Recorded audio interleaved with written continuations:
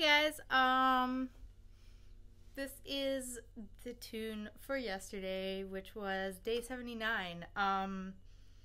Right now in Brandon, well, just finished, I guess, is a thing called the Brandon Jazz Festival, where about 5,000 young high school and junior high school children come and take over our school on their band trips, and it gets pretty crazy in here, so I kind of tried to avoid the place as much as possible, and really didn't feel like coming back to record my tune last night. So it's finally quiet now. Things are getting back to normal around here.